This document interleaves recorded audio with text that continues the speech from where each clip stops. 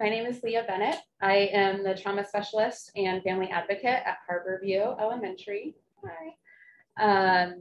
And I have been serving children and families experiencing trauma for 22 years now. And so this practice and sort of the evolution of bringing it into healing-centered practices with a strength-based approach is really something that's been a passion of mine for many years. And I'm very thankful to have Maressa, who is a dear colleague, who has taught me so much about the field, and I'll let her introduce herself. Thanks, Leah. So I'm Maressa Jensen. Some of you may have met me previously as the Trauma Engaged Schools Specialist for Juneau School District.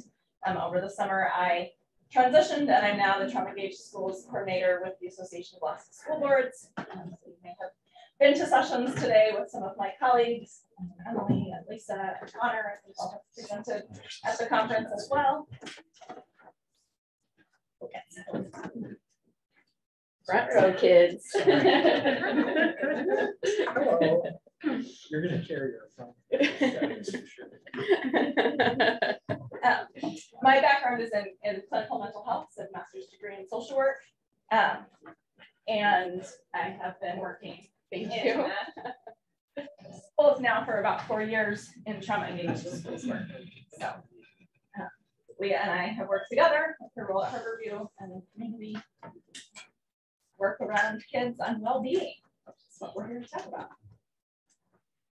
So if you can go to the next slide. So our flow for today is we are going to do a quick introduction of everyone, and then we're going to review ACEs as well as the positive childhood experiences that can protect our kiddos from the trauma they may experience, some self-regulation tools, and dive into the protective factors. And then we will use these decks of cards to practice telling some stories about ourselves that point to the strengths we already have as a way to build community.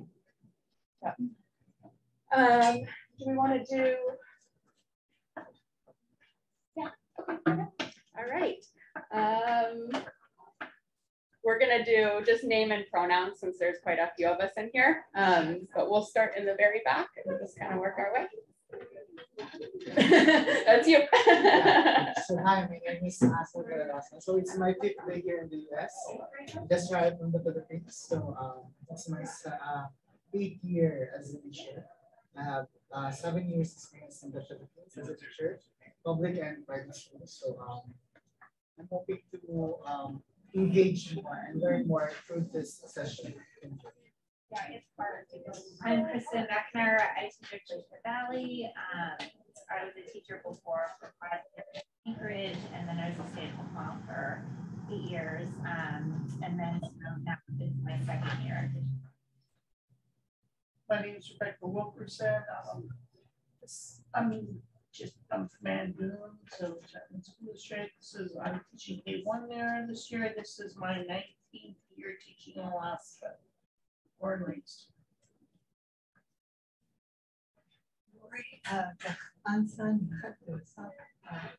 Teach at Glacier Valley.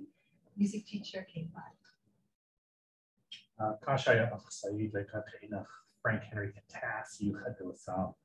I'm Frank. I teach Shingit at South Bay Middle School. This is my 2nd year. I'm Sarah. My pronouns are she, her, and they, them. And I'm an AmeriCorps member who's going to be serving at Harborview this year. I'm Leah, and my pronouns are she, her. And I'm an AmeriCorps member who will be serving at Riverbend. I can't pronounce it yet, but I would eventually like to pronounce their community name. You'll get there. Dr. Watts, my pronouns are she, her, and I teach at site. Yes. Maressa. She, her. I taught for over 20 years in Iowa, so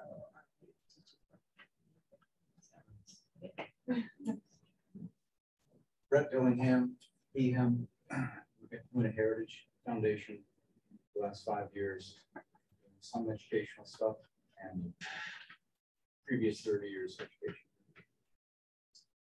My name is Amelia Wilson. My cooking name is Slugger.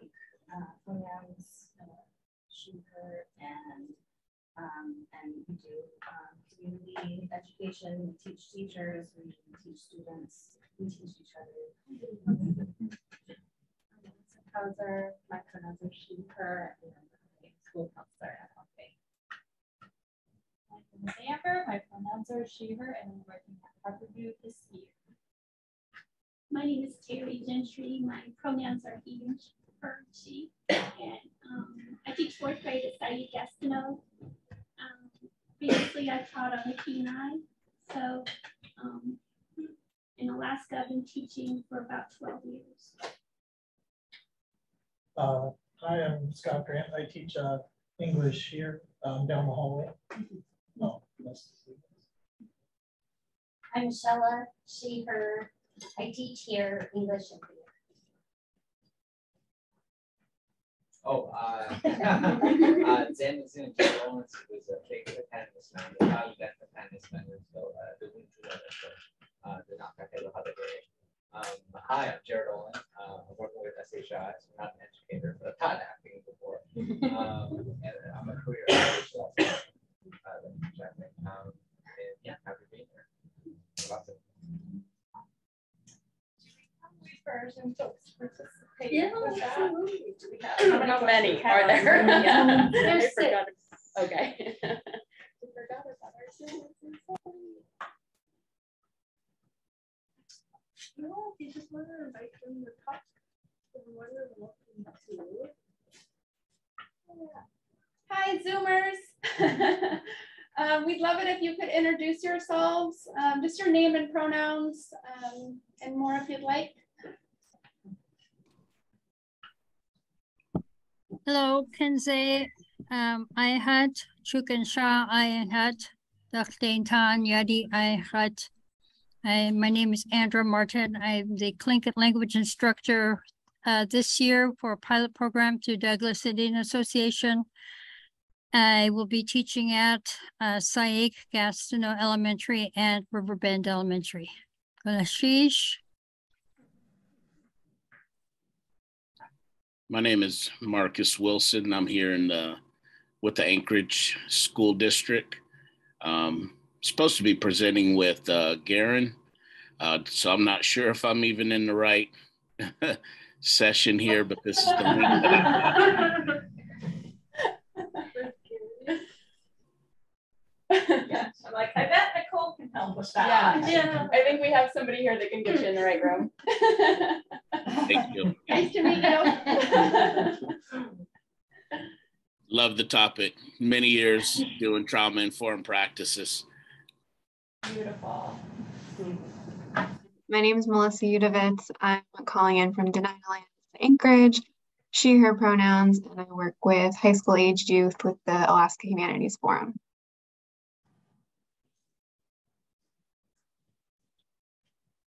Lanite, I'm Shelley Janvier from Northern Alberta in Canada, and I am very excited to be here.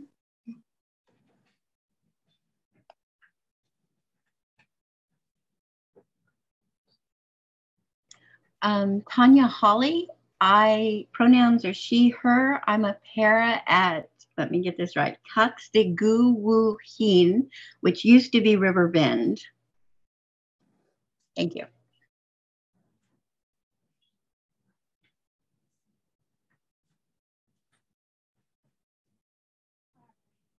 Thank you all. I kind of lost track of the squares, but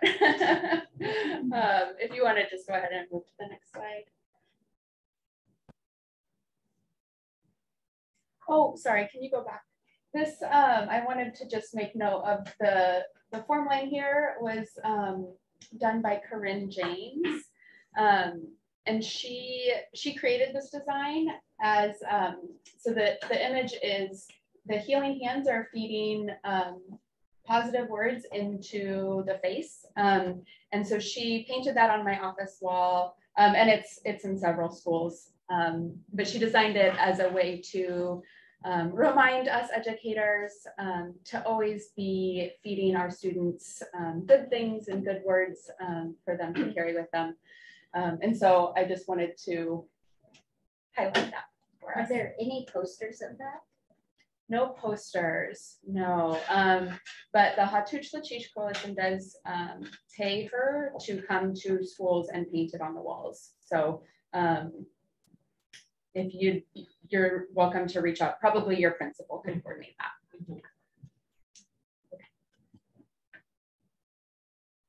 Okay. So kids have a reputation for resilience, right? That's when people say, oh, kids are resilient. And part of the reason for that we sort of think that is because we give a lot of weight to visual evidence. And we often have seen things like pictured here when a kiddo who scraped their nose on the ice is smiling again before the blood or tears have dried, right? We see that physical bounce back from usually accidental harm is pretty quick. However, that visual evidence can be misleading because in fact, kids in their emotional and brain development are pretty, can be pretty vulnerable actually. And so it's important that we look at what builds resilience and recognize that resilience is variable. It's not like a fixed state, like, oh, a kid is resilient. In this moment, this kid was resilient. We could go to the next slide. On another day, this kid may be having a meltdown. I don't remember the exact crisis that I took this picture in, and I do have permission for my child to have the photos in the presentation, by the way. But you know, it's things like his banana broke, right? Like this is why there's a hashtag why my kid is crying. It's a broken banana. It's she looked at me. It's that it's not tomorrow. You know, now at 10, he's learned that a banana tastes the same even if it's broken in half. And eventually also, of course, learned that yesterday's tomorrow is today. So we don't have to be sad that it's not tomorrow and what we were looking for is still not here. Even at 10, his sister looking at him the wrong way might still be a problem because resilience is variable on a day-to-day or moment-to-moment basis. And it rests on a number of different factors. One of the things that really affects resilience for kids is the level of stress in their life. We could go to the next slide. The presenter this morning, if you made it to the keynote, talked a little bit about that, what we know about toxic stress. So ACEs are events prior to age 18, which have been shown to impose sometimes damaging levels of stress on children's development. PACEs, positive childhood experiences, build a child's sense of belongingness and connection. Next slide.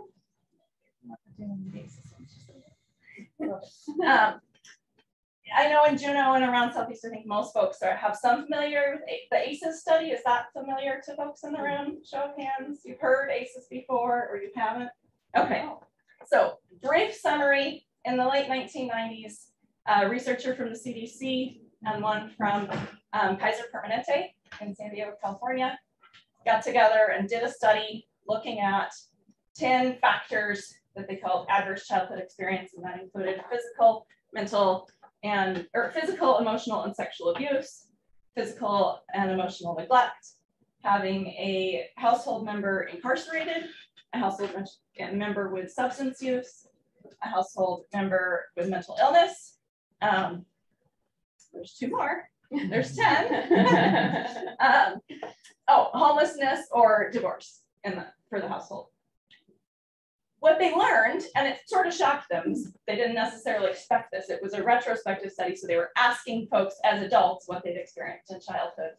They learned that there was a dose responsive, or basically a directly correlated relationship between those 10 things and cancer, heart disease, asthma, a whole bunch of significant public health concerns that previously we weren't recognizing to be a result of stress on kids.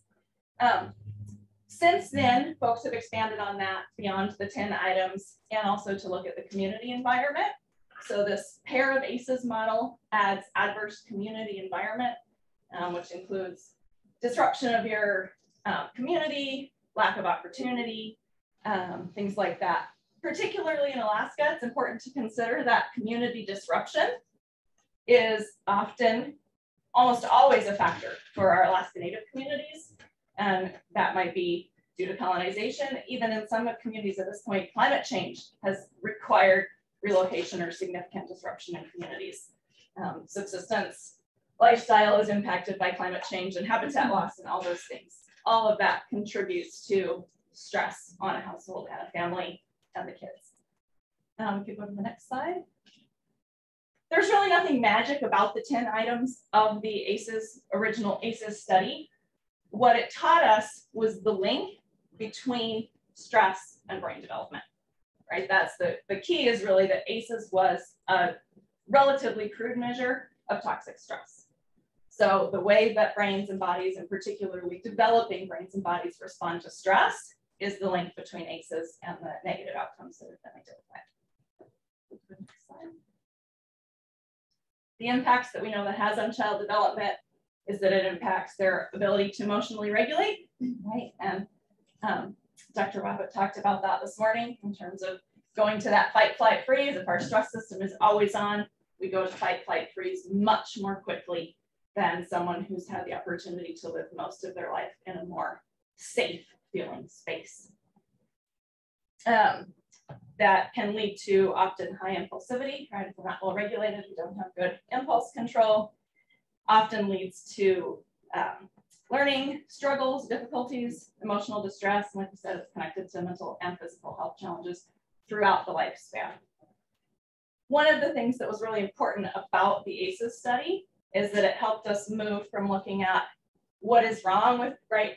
Previously, folks who suffered negative outcomes in adulthood, it was often like, well, they adopted negative coping behaviors.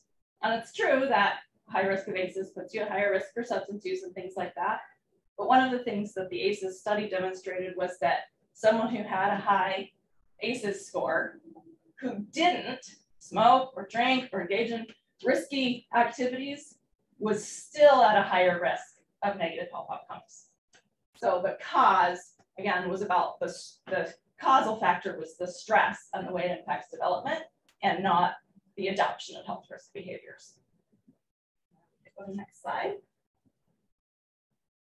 What the results of ACEs don't tell us is it's not a determination of destiny, right? This was a population level study, an epidemiological study. So out of 17,000 people, there was a very clear pattern, which means we can go, this is a public health concern, not individual problems. But doing an ACEs survey of every student in your class is really not helpful for you or for them, because on an individual basis, you have no idea whether a high ACEs score is going to lead to negative outcomes or not. On a population level, we see that pattern, we know we need to address it, but individually, it's not predictive. The reason for that, or one of the reasons, is that the ACEs study didn't include looking at resilience and protective factors. So that original sort of oppressive paradigm was like, what is wrong with you? If you have negative health outcomes, if you struggle with mental health or homelessness, it's the individual problem. The trauma-informed or ACEs-informed perspective shifted to asking, what happened to you, right? What are the things that impacted you along the way that you got here? Shifting one step further and looking towards healing-centered engagement, we'd rather ask, what is right with you, right? Because everybody, even the most stressed child and family, has strengths, right? And if we can focus on those strengths and lift them up, then that's the way that we build resilience for individuals and ultimately for our communities. Next slide. And one thing to keep in mind as we do that, so resilience is our ability to manage emotions and feelings in a productive way. Sometimes we like to think, well, it's not our job in schools, right? In schools, we're here to teach reading, writing, math, and music. And I love this quote from Ray Fisher and Smith. And if you were in service last year, we heard, this is Dominique Smith, who we heard from, in their book, All Learning is Social and Emotional. And they say, because teachers unquestionably influence students' social and emotional development, they have a responsibility to do so in a way that is positive and deliberate. And so I'm going to offer you the opportunity to reflect for a minute. If you've ever had the realization that you were teaching something to kids that you had not intended to teach to kids. You know, and work with kids when you realize that they were learning something from what you were doing sort of unconsciously or just implicitly. And if you'd like to share with your neighbor around that topic, take a couple minutes to do that. If you prefer to reflect individually, that's okay too. I know that can be often what we realize we were teaching unintentionally isn't always a positive. Sometimes it is, sometimes it's not. But if you want to reflect on that, make a note or share with a neighbor, got a couple minutes for that. All right, you can wrap up your conversations. I hate to cut off folks who are engaged in learning together. You can bring your attention back. Thank you. Let's see, we can go to the next slide. So these are the social emotional competencies that Juneau School District uses. Most districts around the state have some version of this. Some have all 5 of the CASEL competencies, and many follow. This is the Anchorage did an adaptation of CASEL, and lots of districts around the state just adopted these, as did Juneau. And it's that we look at self-awareness and self-management, social awareness and social management. Really underlying all of those SEL competencies is self-regulation. Go to the next slide, Nicole. So that's the process of managing thoughts and feelings to enable goal-directed behavior. And it plays an important role in supporting well-being across the lifespan. Self-regulation is both a neurophysiological process and a learned skill. We learn self-regulation when we have the opportunity to experience emotions while in safe, connected relationship with an adult, and to process that experience in safe, connected relationship. And I just, I was thinking about this slide this morning as I was like having all the anxiety about having to come talk in front of people. And it's just, it occurred to me that those don't develop at the same time. The neurophysical, physiological processes don't necessarily develop at the same time as your learning process. And so I have learned a ton of skills, right? But I still had a headache. I still felt nauseous. I still like was, you know, all hyped up. But I was able to stay regulated because I'd learned enough skills to know that's just my body reacting. So I just think it's good to remember that just because you're feeling anxiety doesn't mean that you can't learn the skills to stay productive in your space. So co-regulation happens at a physiological level. One of the keys is the adult self-awareness of our own physiological state. The best way of seeing co-regulation at work that I like to use for illustrating is if you have ever been trying to put a small child to sleep, right? Lots of folks have done that. And on a day when you're just pretty chill and relaxed, it'd be nice if they took a nap, but it doesn't really matter if they take a nap. You're probably gonna just go right to sleep because you're calm and chill, and they can co-regulate to that and settle into sleep. On the day when you really need this kid to sleep because you need a break, or you have to get dinner going because there's something happening later, or whatever your reason is, when you really need it to happen, it will be so much harder for that child to go to sleep because they are, again, co-regulating to your energy level, and your energy is not calm and peaceful and sleep encouraging. It's sort of anxious and activated. That's a really easy way to see it. Another place we see it is with little kids. You've probably seen this even if you just have ever watched kids on a playground, right? A kid falls and they turn and look at the adult with them. Yeah. And if the adult goes, "Oh my God, are you okay?" they burst into tears. And if the adult says, "Whoops, are you all right?" they might be just fine. Like they might even be bleeding a little, but still be fine. And again, they are co-regulating with the adult. "Oh my gosh, mom's upset by this? It must be really bad." Ah. Or, oh, okay, things are okay. I didn't like that, but I'm okay. We see it really easily in little kids. It applies throughout the lifespan, right? Our dysregulation and the ease with which we can regulate in different spaces and with different people is a process that is always a factor in our lives. Next slide.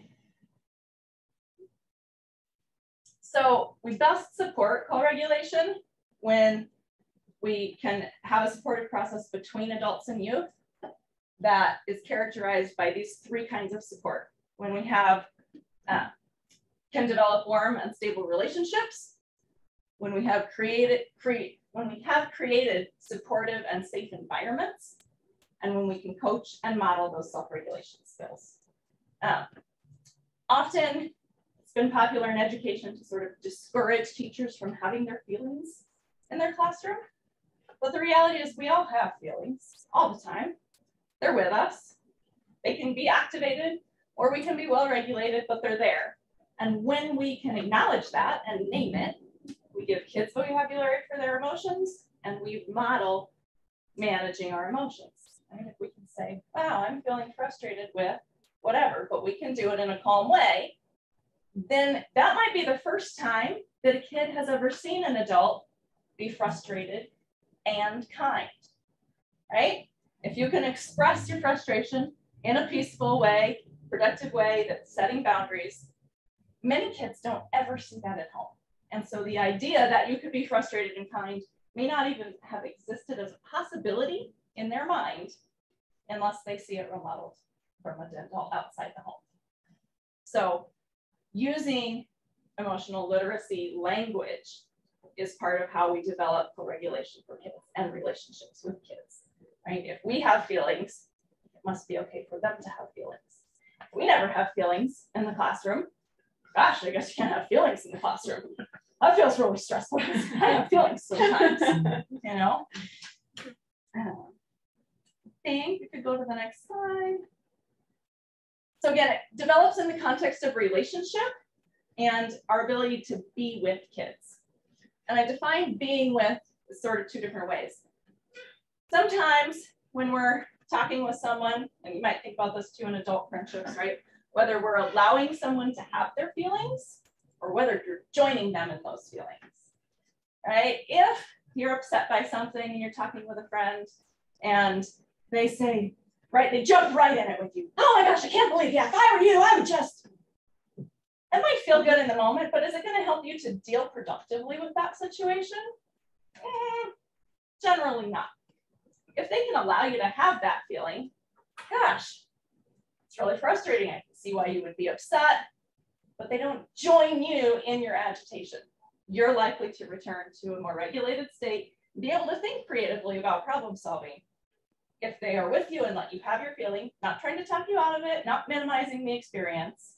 And again, so the example, right? If we can say to a kid, this is hard. Yeah, I see you're really having a hard time with this. That lets them have the feeling, it validates the feeling. Often we have this impulse to say, it's okay, which we mean to be reassuring, but can come off as sort of invalidating or discouraging that expression of emotion. Sometimes you might think it's okay, but it really doesn't feel okay to me. And so if you tell me that it's okay and I really don't feel okay, then we're not connecting in a productive way. Next slide. So again, exists throughout the lifetime. I love this quote. Social connections are the most powerful way for us to regulate our emotional distress.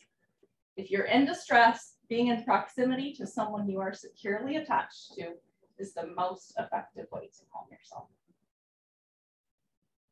And that exists at whatever age we are. I had an experience of this very, noticed it, right? Because I've been training this for a couple of years. And then a few years ago, I got a text from my parents who live in California, wildfire country, that there was a new fire start. So it wasn't like we'd been keeping an eye on something, had an idea. There was a new fire start less than a mile from my childhood home, which sits in the middle of a forest. And my system activated, I was dysregulated, I was stressed out. Of course, there was nothing productive I could do. I'm in Alaska, there in California, nothing at all I could do to be helpful to the situation. And I reached out to a friend who lives up the street. And she said, do you want to go for a walk around the block or come sit on my porch and have a glass of wine? And I said, yes, I do. And actually, we just walked around the block And we didn't even talk about the fire and what was happening and where my parents evacuated, but just being in the presence of a friend I felt safe with helped me to like bring my nervous system back down and move productively through the rest of the things I needed to do for the day. And if you reflect on that, you probably can think of times in your own life when something was dysregulated and you were distressed, and what someone did didn't necessarily matter as much as just having the presence of someone that felt safe. Again, the keynote talked right about belonging and connection as part of how we create safety. And that's true for everybody at every age, ideally. Now, it's true that trauma response can make it hard for kids to connect. And so it may take a lot of being really present with kids in a very accepting way and not necessarily expecting them to reciprocate for a while, but just not taking their dysregulation personally. If you can maintain your own regulation in their presence, eventually they'll come to see you as safe. Next. The other distinction I think is important is that being regulated isn't necessarily the absence of big feelings. When we start to talk about and understand dysregulation, I sometimes hear things like, well, kids just come in from recess totally dysregulated. And some kids may be coming in from recess dysregulated because they have bad interaction and they are activated and in fight, flight, freeze mode. But often they're coming in from recess upregulated. Their energy is high. Upregulation and downregulation in appropriate context are not good or bad, right? Sometimes it's good to be more energized. Now, we might want to keep in mind those times when they're more upregulated and use a transition activity. I'm sure some of you already use those strategies. If you try to come straight from recess to a quiet journaling reflection, that may not go super productively. But if you can have an activity that sort of brings them back to a circle and shares a reflection in some way and then moves to a calmer activity so that they've had an opportunity to bring down their energy level a little bit. But I sometimes I see that we tend towards repressing emotion in the name of regulation, and they're really two completely different things. Regulation, right, is managing our emotions productively. If I'm pretending I don't have this feeling, it's really hard to manage it.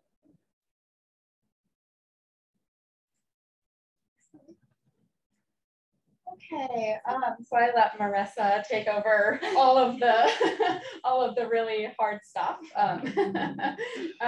But I wanted to jump in here and talk about protective factors. That's where these cards kind of came from, is just thinking about how, as a family advocate in our district, I'm working with families often who are experiencing barriers to their educational or life goals due to systemic oppression, due to a million different things. And like Maressa said, when we can help people see and when we can reflect back their strengths, then it allows them to come into regulation, build connection, and improves resiliency, right?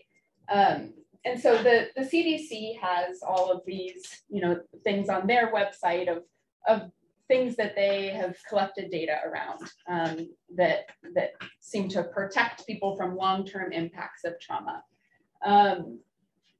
If you want to go to the next slide. I really liked the Center for the Study of Social Policy kind of narrowed all those more individual level practices into these 5. And I highlighted the 2 that I feel like within the schools, we have the most sort of power to engage with. So parents having the knowledge of parenting and child development is something that teachers, I've seen teachers in my building at Harborview do, as far as letters home or family nights where we say, here's what, you can expect to see from your kiddo throughout this year of development. And to give some sort of guidelines so that parents are able to understand, a 6-year-old is going to be developmentally capable of different things than an 8-year-old. If you want to go to the next one. So there's some examples here of things that we can do in the school setting to nurture that, some ideas. And I also just wondered if we wanted to take a few minutes and talk through some ways that, and if you want to switch to the next one too, some ways that we can do social emotional competence of children. So I know that we're already doing these things in the school setting, and I'm hopeful that we can break up into just kind of who you're around and talk about what tools you've used in your practice, and then we'll take a couple minutes to share out some ideas that we've heard of how are you engaging the helping parents understand the emotion or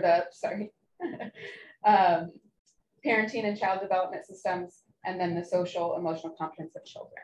I think it's also really important to think about how these can be different across cultures, right? And so our goal with acknowledging protective factors and promotive factors is not that we can take stock of families and say, oh, you don't have any protective factors, so you need all of my help. It's being a mirror basically for the families to reflect and kids to reflect back to you what they see as their strengths, where they find hope, where they find joy, where they find laughter, where they find resilience, right? And so when you're thinking through these, what you do in your classroom, it's just important to be mindful that your answers are going to be different across cultures of families that you're working with. So we'll give you maybe 5 minutes for discussion. All right, fair enough. I mean, candidly, I talked a little bit about just making space for the social emotional conversations and support, like in my classroom, but also admittedly, like, and at the high school level, especially my connection to the parents, it's not, I'm not often talking about their students' development. Probably not often enough, really. Like I could do it more, and I'm working on that. But I don't know if the conversations kind of start to be different too, and it becomes a lot more. People are asking more about their academics a lot at the high school level. Although I don't think that these social emotional things disappear by any means. That I'll stop rambling about that. No, that's important. One of the things that I think about often with the older age groups is I often hear parents who are like frustrated that they just don't seem to understand the important, right, or the long-term ramifications or the need to focus or whatever. And that's where, like, developmentally, it's true. They don't understand the long-term ramifications. Their brain literally hasn't wired that piece yet. And, like, right? And so helping parents have that appropriate expectation of like, no, when kids are in high school, their brains have not wired. The future thinking piece is particularly not back online. I have a friend who talks about child development. She goes, you go through the toddler years and, survive that in preschool. And then there's this really kind of sweet years in upper elementary where like their brains are working pretty well. She said, and then you get to adolescence and it's like you started back over at 1, but they're just bigger. And developmentally, that's very much what happens in brains, right? We hit adolescence, we get another huge burst of growth, lots of new neurons that aren't talking to each other very well yet. And it takes sort of the whole course of adolescence for our brains to wire all those new neurons into a functioning system that lets us think about consequences and results and the future. So yeah, like developmentally, the process of adolescence is actually very similar to the process of early childhood. They're just bigger and can make bigger mistakes with bigger consequences. They don't really have a better understanding of the mistakes and consequences. They're just bigger. Anybody else have anything they want to share out? We talked a little bit about the need to reconnect with families after these last couple of years. Just that, like things like family nights, it would be great to get those going again so that you can offer that information, but also how do you do it most successfully? Because I think everyone is burned out after the last couple of years, and especially thinking about elementary age students, but those families that basically had to be in charge of education for their child for quite a bit of time. And I think that a lot of those families want to step back now. And so how do you re-engage them also so you can, and so that they want to be engaged in those ways. Which is perfect, because that brings us to our very next slide of the relationship-based work of individual and community healing can only move at the speed of trust. And so as we start to engage families and build trust, that's when we can start having those restorative relationships together. But trust moves slow and with good reason, right? I think, yeah, I'll let you speak to it. Well, many families, of course, have negative history with schools, whether it's cultural or just individual. And so, right, we have sort of, with many families, we're starting at a disadvantage and trying to build trust in the school system. And so again, being mindful of our own self-regulation, not taking it personally when a family has distrust with the system, recognizing that now, if every family has a hard time with you, maybe you want to engage in a little self-reflection. But in general, if like a family is difficult to connect with, it's probably not really personal. It's about their history and previous experiences. And if you can continue to show up and be regulated in your conversations with them, right? We create a sense of safety when people can be physiologically regulated with whatever we're bringing. And that's true for students, and that's true for parents, it's true for our colleagues, right? You probably all know that person in the building that you go to when you're a little agitated because just talking with them or stepping in their room for a minute helps you feel better. That's someone who's got strong self-regulation skills. You can come in with agitation and they can keep their calm and stay grounded, and you can come into grounding with them. And so being aware of the things that activate us. I mean, when you start having conversation with kids and families, you may hear things that are a bit activating for you, for your own history, or just because they're challenging circumstances, right? Lots of families that we work with are really facing incredible challenges. And if we can hear that and we can let them have their feelings without trying to talk them out of it or becoming upset ourselves, we strengthen our relationships when we can maintain regulation in whatever we're bringing. Yeah. I think along the lines of, you know, the building that trust and the family nights and coming out of, you know, COVID is just speaking like, you know, from a parent, because I'm not a teacher, but, you know, and I think it's really applicable here is making sure that you're reaching out with positives, because I feel like if you only reach out to parents when there's something negative, regardless of where they're at with that trust, it's going to be so much harder, you know, to get to a space that's productive. And one of our group members here was talking about texting. Remind. And so it doesn't even have to be a phone call. I mean, like a text or a note home or something is, it means so much to get that. And so it's not just, you know, where there's an issue or, you know, and even educational, you know, just having that something positive about the child. And I know that some teachers have 33 students, so maybe, but texting, I don't know, that seems like a really nice text to me. Because I don't know if family nights are, you know, I mean, how quickly that can happen, but I guess just in thinking of other ways.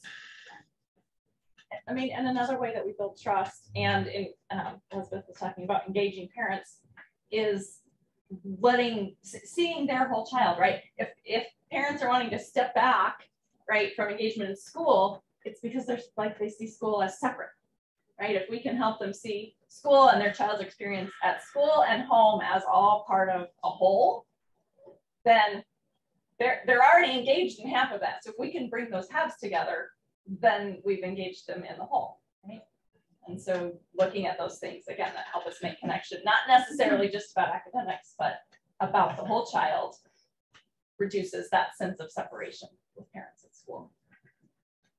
When I started teaching middle school, I identified some of the toughest kids in the class, which is easy to do. And I would make 2 or 3 phone calls a day. when the kid was good, right? And just to tell the parent, you know, something that was something specific that I've seen in the child that day, an interaction with me, with another student, the work they did, didn't matter, positive. And I had parents break down crying and say that this is the first time that the teacher had told them something positive. And what happened with them, they all ended up being an advocate for me when I needed it with their child. They were on my side, but it was their child, and I'd never faced them. I hadn't face to face with these parents. This is all through the telephone, and that taught me something really important.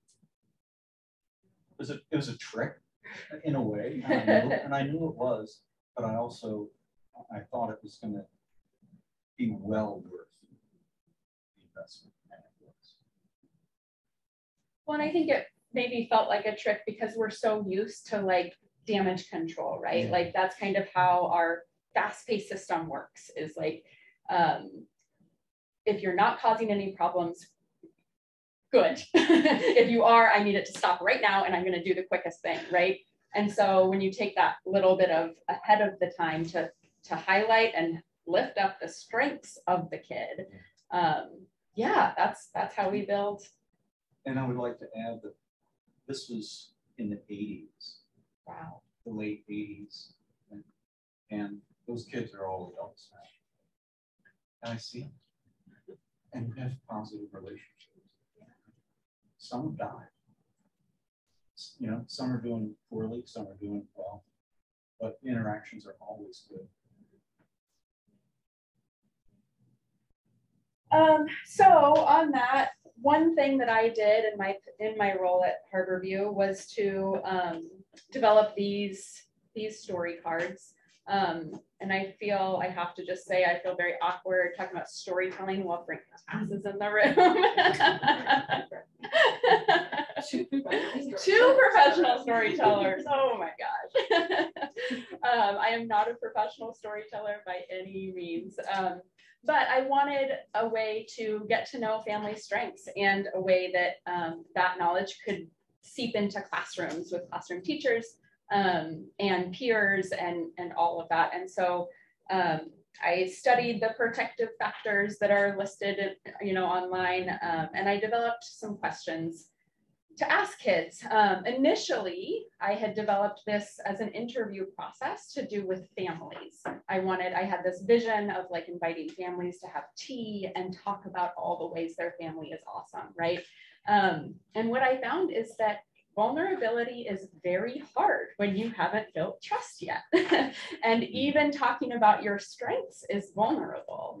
And so even families who I know personally who do this kind of work were kind of like shifty about wanting to sit down for this interview, right? Like it was not comfortable. And kids are really excited to tell you about themselves often. And so I use these cards. I ask kids, I use them in group settings. I use them in individual settings.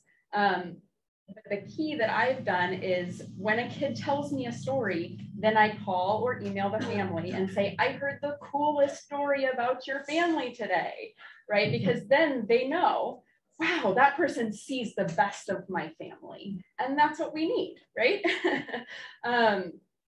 And when we do it in small groups with kids, then kids get to hear each other's bests. And so then they're building these deeper relationships together. And so I just wanted to give us some time. And like I said, I know it can feel vulnerable, so no pressure. You can keep it as light or as deep as you want. But I think it's good practice for us to kind of go through these questions and just in the whatever small groups you've been talking to, just kind of where you're at is fine. And what you're comfortable with. Some people in some groups, I ask everybody to, I invite everybody to talk to the same card. In other groups, each person picks a different card. It's really, you don't have to speak to anything you don't feel comfortable with. This is all about just finding ways to connect over our strengths and the things that make our families brilliant and amazing. And so I think let's see how much time we have now. We have about 20 minutes to just kind of sit and chat together and about the stories that spark from these question prompts. So there you go. Is that how you use them in a classroom, or teachers use them in a classroom? The kids just sort of pick one and talk to each other? So I don't have, they're not in classrooms yet. They just got printed. I just picked them up yesterday. And so I don't know if there is a way that would work better than others in a classroom setting. I know when I have small groups of up to 7 kiddos, I very much it's pretty kiddo led. I have the cards on my table. Sometimes they just walk over and want to start telling me stories. And other times I use it for a kid, like you said, you can pick out the kids that are having a hard time. So, you know, before I ever get called in to interact with a kiddo who is dysregulated, I'm going to be having these conversations. The teachers know who's on that edge, right? The teachers know it's part of it. And so I ask those teachers to let me know who they're kind of concerned might, right? And we start building that relationship before anything even happens, so that when it does, when or if it does, they know this person, okay, they know that I did this thing, right? But they also know this other really cool story about me, which has built trust, right? So yeah, I don't have a best practice in classrooms. Okay. Yeah. Well, I'm just thinking about ways that you could use them. Yeah, go. And I was just thinking that, and I think specifically about the school you work at, which is a responsive classrooms in school, but during morning meeting, these are amazing prompts that you can get that would spark conversation with the community. That's what Maressa had shared as well. Yeah. And you can either write it on the board, or it could be a journal prompt for yeah, thank you for that. I also just really, as a neurodivergent person myself, people communicate and process stories so differently. And so having opportunities to draw pictures, do art in response to the questions, write the story, tell the story to me, tell the story to a friend where I'm not listening. I mean, there's lots of different ways you can make this accessible, depending on the way the kiddo's brain is wired for connection. Yeah. Thank you. Thank you. I would say too, Michelle, I mean, often people ask when we do the restorative practice training, like, do you have a bank of questions? Mm-hmm. You have a bank of questions. You know, and some of these are the deeper level questions, right? I wouldn't necessarily start with, you know, a time someone helped your family on day 1 for the high school class. But once you've built some trust and you're going to use some deeper get to know you questions, these are a really good resource for that. Yeah. Cool. And some of them, right? You could probably ask, you know, what's something you've learned how to make from someone in your family? That's a pretty low risk question. Yeah. So, draw a card. Draw a card. All right. So how did that go for everybody? Yeah. Yeah. Did you get some stories out of each other? Socialized more in the past couple of days. Yeah. Months, right? Yeah. Same. It's clear there's a lot of thought going into this. A lot. It must have taken you quite I mean, I would think it would. Yeah, it was kind of an interesting process. So I actually got the idea during the Through the Cultural Lens course that Sealaska Institute offers. And then it wasn't until like a solid year later that I had come to this final product. Yeah, it took a while. I would think it would be really smart to spend a lot of time with them so you know what they are. And that way you can customize it. And I think that's really good. I do have one question, and I'm not picking out any of the cards, but if you have a student that is uncomfortable with the question, what would you recommend, passing or maybe giving them another card to respond to? Or? Yeah, so until I've built up trust with kids, often what I'll do is I'll just lay them all face up on a table and they can pick which one so that they can see and sign up for the one that they want to share too. Yeah. And I would say, like, if you're going to use them in a group and you don't have a ton of trust yet, like you could do 2, right? And so then they can make a choice. Yeah, you could use them as your talking piece for a circle, right? And then somebody can just look at the card and read the question and talk to the card if that's what they're ready for. And passing is, in trauma engaged practice, passing should always be an option. Yeah. Right. So how do we get a hold of, like, if we want class set or something? Well, the district purchased 100. So there are, and that's just kind of first come, first serve, I think. And then I guess individual schools could probably purchase more from me. I'm not sure. So just email you? Yeah, that would be great.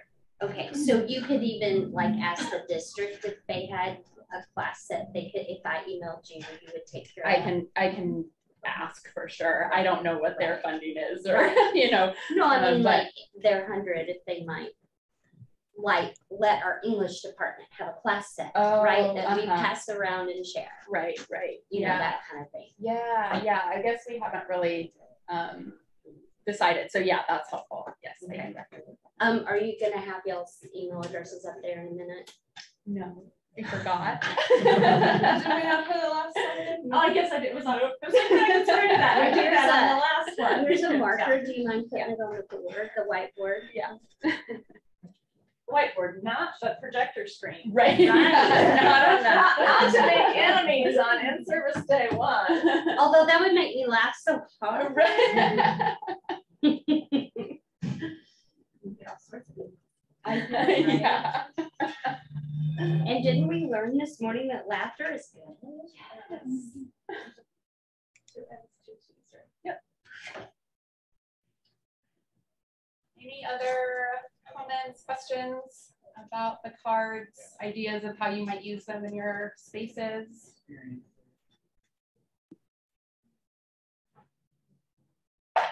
One of my classes we do on Mondays, social emotional learning. We spend some time with social emotional learning. And,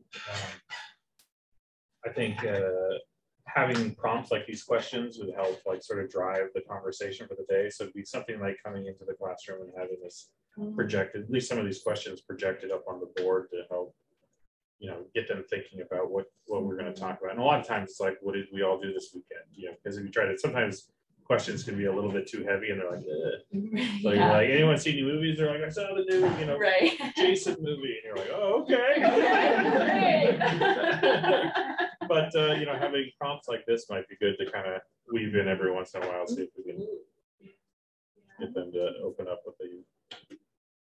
I guess I just remembered too that I wanted to mention that I have had some, while all of these questions are very intentionally geared to point towards strengths, there have been some really heavy, hard conversations that have come from these as well. And so just being aware that you might hear some stuff that's hard to sit with when you use these. And that's the opportunity, right, to practice that self-regulation, because it can still be an incredibly powerful tool to build trust, but it might not, you know, you might get some different sort of stories that are powerful in their own way. Mm-hmm. Can I make a second set? Well, you know, maybe. Maybe so. Yeah, I really have enjoyed the sort of mixing the art and the trauma informed practices stuff. So there might be some more things that come out, and hopefully the district will continue to to engage with them. Yeah. Does anybody have any questions? It looks like we're at the end here of our time. And so we have a 15-minute question and answer if anybody has questions for Maressa or I about the content or about how you might implement any of this stuff in your classrooms. Otherwise, it's the end of the conference and you can totally take off. End of the day. Right, right, end of the day, sorry. Thank you so much. Thank you.